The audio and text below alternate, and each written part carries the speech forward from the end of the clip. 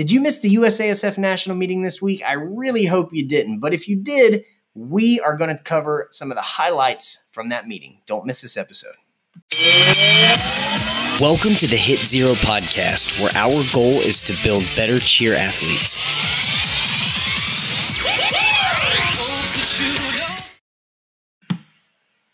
Hey, and welcome back to another episode of the Hit Zero podcast. I've been riding this ridiculous high since I got back from Las Vegas yesterday. For those that don't know, I was in Las Vegas at the USASF national meeting. It is the second annual national meeting for the USASF, and it was hands down one of the most exciting and fulfilling experiences that I've had in my cheer life. And today on this episode, we're going to break down some of the things that were covered at the USASF national meeting for those that were not able to attend. And before we even get started, I have to tell you guys, make it a point. If you're a coach, make it a point to get to the USASF national meeting next year. It truly was a life-changing experience for so many reasons. And we're going to go over some of those today to give you an idea of some of the things that you may have missed. One of the more common threads that you saw throughout the week or the weekend was athlete safety. This topic really permeated everything that was brought up, that was discussed, and class-wise, kind of the foundation of a lot of the topics that were covered at the meeting. Now, when we talk about athlete safety, that is more than just keeping them safe from injury. The biggest thing that was covered and that was kind of harped on was protecting the athletes, through social media and, also in trying to prevent exploitation. There was a lot of discussion about social media safety, as well as the image that All-Star is portraying to the public, and how we can better serve our athletes and our sport by putting out a more refined and more unified presentation of what we do to the public. My weekend started, or my week with USASF started with a leadership training called Impact. For anyone that has heard of Impact, maybe you haven't, Impact is an amazing leadership, kind of like a leadership boot camp, so to say, that really dives into all of the things necessary to improve your leadership skills. We did a lot of group collaboration, a lot of group discussion. We had scenarios that we had to work through, and even got down to like the nuts and bolts of public speaking, which was phenomenal. Watching some of the coaches kind of come out of their shell, get more comfortable speaking in front of groups and addressing groups and working through problems was truly a really cool thing to see, because we know that going back to their teams and their community, that they're going to be able to make deeper and more meaningful connections. They're going to be able to bring the best out of people and be able to better impact their athletes and their program. And one of the things that was mentioned in that leadership training was, as a coach or as a program owner, your goal is to bring out the leader in all of your athletes. And there was a quote that was said that I really liked, that really kind of opened my eyes. And the quote was, "Every kid is a leader.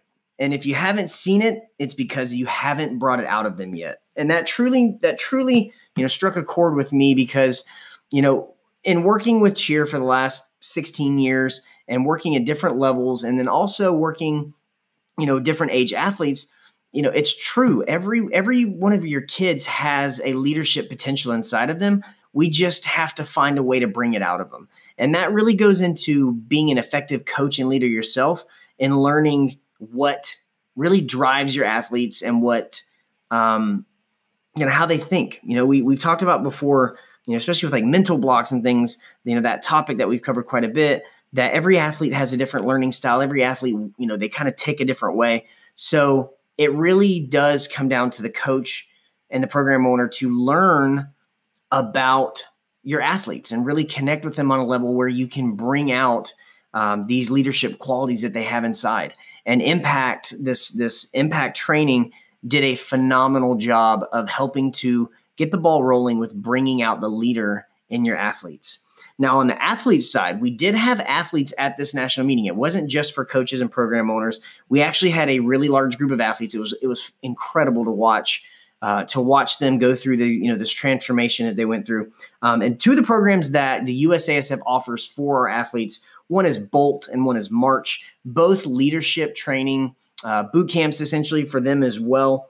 And the March one is actually specific for our young men. So absolutely, if you're thinking about, how can I quickly enhance the morale and the connection within your gym, definitely look into Impact, Bolt, and March. 3 phenomenal programs that are that basically can be offered through the USASF. I know that I talked to some gym owners from different states that had actually had some of this training done with their athletes, and they just raved about it. They raved about the energy that it brought out in the kids, the unity that comes from it in the program. There was nothing but great things to say. And even listening to the feedback from the athletes that were there, they were raving about the leadership training that they got and felt that it was extremely beneficial, not only for themselves as athletes, but also looking into the future, looking into their careers and things like that. And that's actually one of the topics that was discussed a bit was life after All-Star. How are we setting our kids up for success post All-Star, whether it's continuing in All-Star at a different level or a different role, or transitioning into a professional career outside of All-Star. So a lot of great information was given there.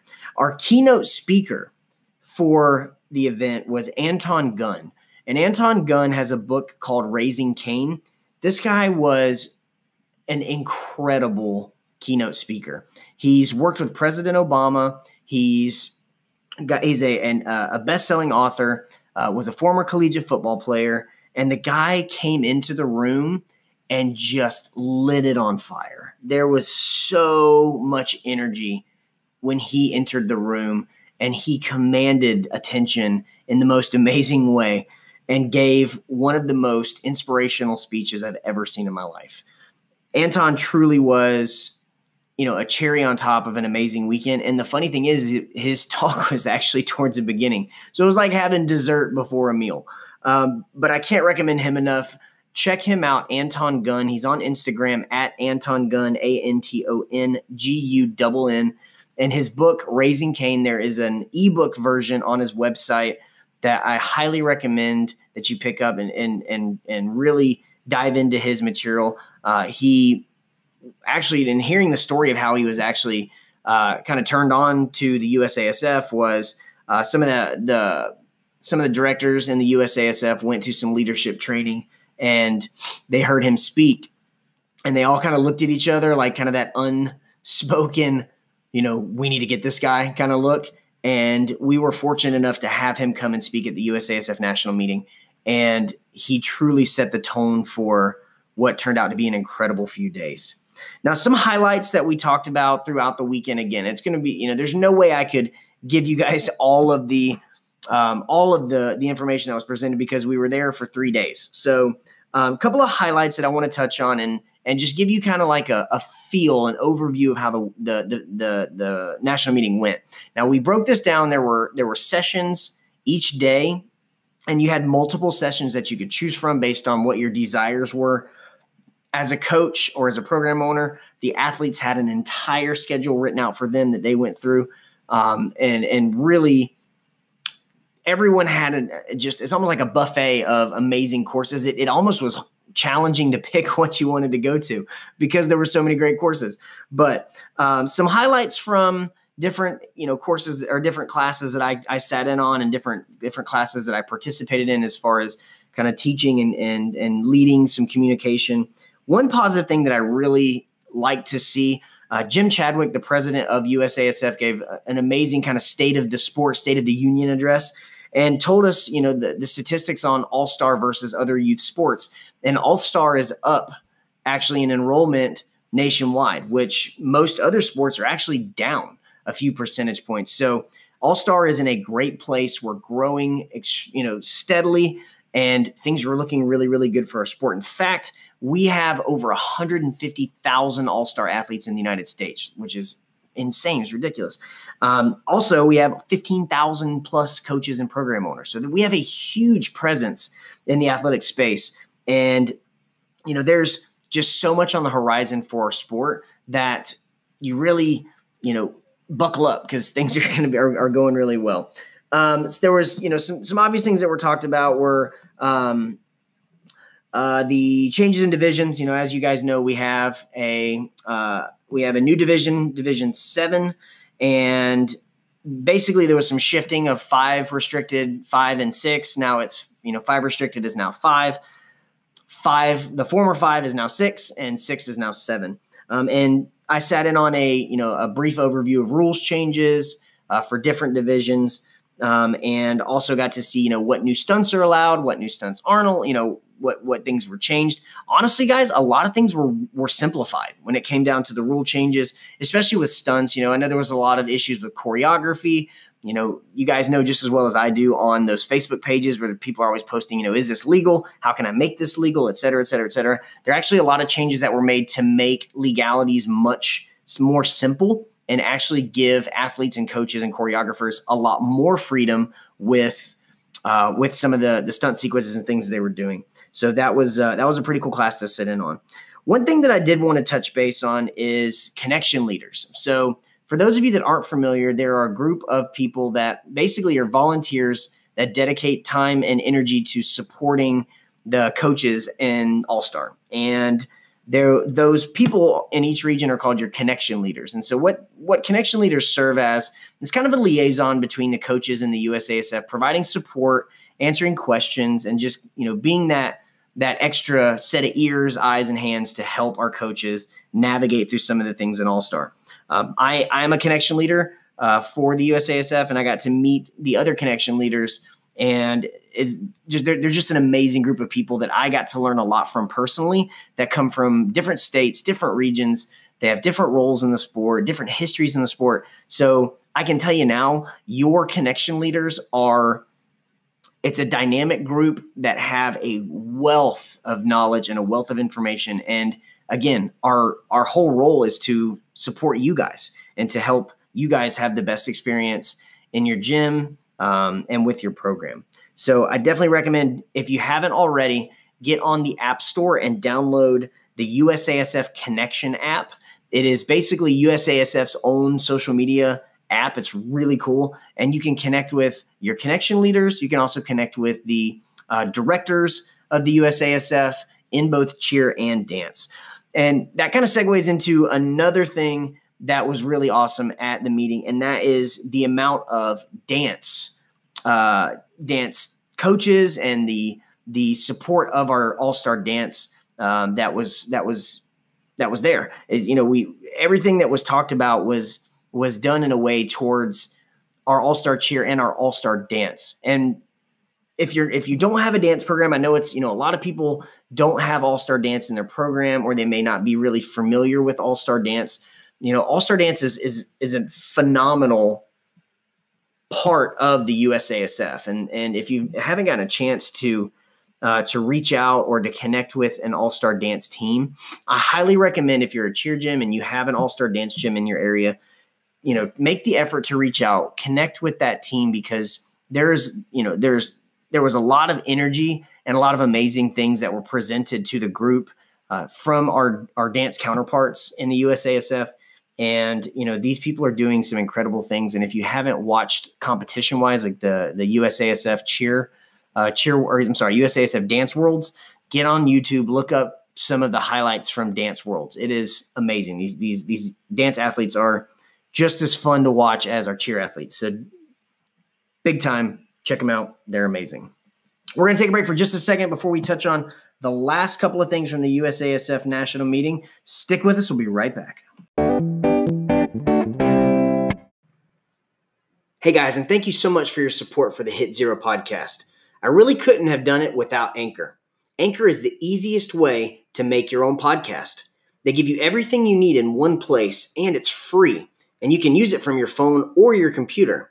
Their creation tools allow you to record and edit your podcast so it sounds great. And they even distribute it for you so it can be heard everywhere, like Spotify, Apple Podcasts, Google Podcasts, and more. Also, you can even make money from your podcast, and you don't have to have a minimum amount of listeners either. So, if you're ready to start your own podcast, download the Anchor app or go to anchor.fm. Look forward to hearing your first episode.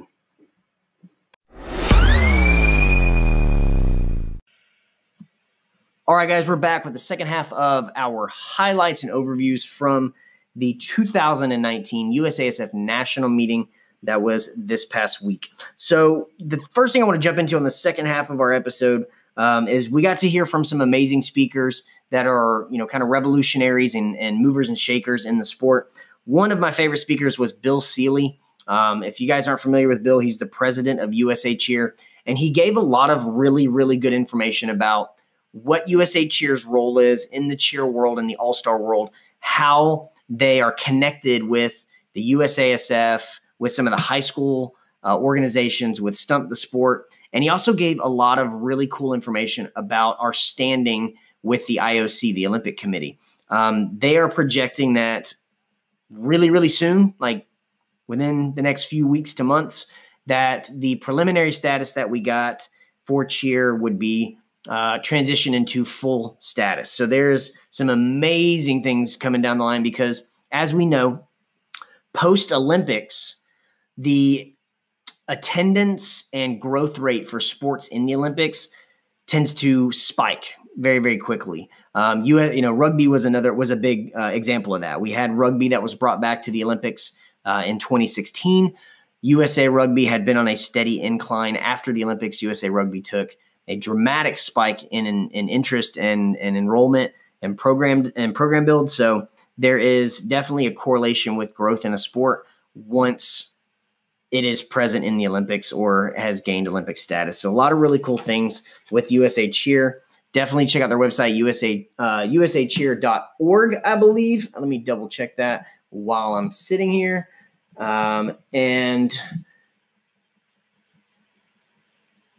don't leave me yet. It's always got to have USA Cheer.org or .com. Yep, usacheer.org. Get on their website. There's a lot of cool things there. I know everybody, for the most part, people think about USA Cheer. They think about just the competitive side at Worlds with the ICU, but their website is chock full of tons of information about things like combines that you can go to with the USA Cheer team. Also talks about Stunt the Sport. It gives you a lot of information on if you are curious about trying out for Team USA. Also talks about there's some safety and education things, Cheer Safe, the National Safety Council, ACA and the rules. So there's just a lot of information there that if you're interested in learning more about Team USA, their website is chock full of information that can help benefit your program. Now, getting back to some of the things that we talked about with athlete safety, the biggest thing that was brought up and was discussed in quite a bit of detail was the, unfortunately, exploitation of our athletes. It's no secret that there is, a bit of an image issue in that, there's a fear, honestly, of our athletes being exploited. Unfortunately, that's starting to come to light a lot more, especially with the USA Gymnastics incident that happened a little while back. And so there's a lot of scrutiny on cheer, gymnastics, dance, all youth sports, really. There's a lot of scrutiny that's bringing out a lot of, unfortunately, unfavorable things. And so the USASF has taken quite a bit of responsibility in creating a more safe environment for athletes, in partnering with different organizations for athlete safety, for, reducing sexual exploitation and trying to eliminate that from our sport. We got to hear a lot from people that are involved with the Safety Council of the USASF, the background checks that all of our coaches have to do. We brought in experts and, created panels of experts in, exploitation, human trafficking, online bullying and things like that. So there was a lot of amazing information. And to sum it all up, the biggest thing I can say is that the safety of our kids is of the utmost importance, our number one priority. And this weekend was a big reminder of that. And the steps that are being taken to ensure that we're doing everything we possibly can to minimize exploitation of our athletes, get rid of bullying. I mean, we truly are in an amazing position to make these changes and with these initiatives that have been set in place. And I highly recommend that you learn more about these initiatives and these programs because, our athlete safety is number one. And it was very apparent this weekend that there is a unified front in making that well known and also making it happen. So athlete safety is a huge concern. That was a paramount part of the meeting. Some other things that we talked about that I want to share with you guys. So there was a new program that was rolled out last year, fundamentals program. If you are a USASF member, the fundamentals program was included in your members box. It was actually kind of the entire program was given to you. And there were 700 gyms that took part the first year that we had the fundamentals program. And it generated so many new athletes. And if you're a business owner, helped to generate a lot of new athletes in your program. So one thing I would say that if you haven't looked into it, look into the fundamentals program in cheer and dance. There's a fundamentals dance as well. And give it a go. It truly is. It's an easy to implement program that give you all the steps you need from A to Z. And if you're not familiar, coming up very, very soon is the National All-Star Cheer and Dance Day. It is basically a template for how to have your own cheer and dance holiday that the USASF created. That comes with a dance that you can teach, comes with, again, all of the materials that you need to spark some interest in your communities for All-Star Cheer and Dance because, obviously we want to continue to grow the sport. And being a USASF member, you guys have access to all of these things in your membership box. If you're not a member of USASF, I cannot stress enough how much the USASF is here to support you. And I don't get paid to say that. That's just being honest with you. And if you're an athlete and you don't even know if your gym is part of the USASF, ask your coach and ask your program owner, ask your gym owner if you guys are members of the USASF. And if not, share with them this podcast because they should hear about all the amazing things that they're doing for you guys. So fundamentals program, National Cheer and Dance Day, National All-Star Cheer and Dance Day coming up. The athletes that we had on site, they actually learned the dance that is taught for that is taught if you do decide to do the National All-Star Cheer and Dance Day. With that kit, so to say, is a DVD or videos with 8 counts, shows the dance, and it shows kind of a professionally done music video of the dance. Very, very cool. And again, it's so easy to implement and is an amazing way to drive new athletes into your program with a holiday that the USASF has created for us. So again, guys, there was so much that was covered from, creating an emergency plan for the gym when, things go wrong. So there were, Dr. Stevens spoke about, creating an emergency plan for when kids, overheat, and concussion protocols and performance physicals before the start of the year, first aid kits, talked about, the specifics of inhaler usage. And, we also talked about big thing that I got to speak on was return to play and injury prevention, along with Debbie Love did her course with the rubber bands and, working on strengthening and creating more balanced athletes. So it was just a wealth of knowledge at the event this past week. And, if I know I've said it probably 10 times and I'll say it again, make it a point to come to the meeting next year. And in the meantime, make it a point to try to get some of this information that was presented because, to be honest, every single gym that is in All-Star should have been there this week. I mean, just simply put, there was way too much information, that just amazing information and resources at your disposal. So I cannot stress the benefit of being present at that meeting. So I hope that this gave you guys some idea of the amazing things that took place over the last few days. Again, it's hard to even wrap it up in a 20-minute spot, but if you have any questions specifically about some of the things that went on at the national meeting, you can always reach out to me. I mean, again, as I said, I'm a connection leader, so I'm here to support you guys, and you guys know that already. I'm always here for y'all. So feel free to reach out, thecheerdoc@gmail.com. Reach out with your questions. And if you have been on the fence about going to some of these meetings, or if you're on the fence about becoming a USASF member, I cannot stress enough how much value it will add to your program, and honestly, how valuable it is for your athletes. So we're going to end there. If you have questions, shoot me a message. If not, I look forward to catching you on the next episode. Take care.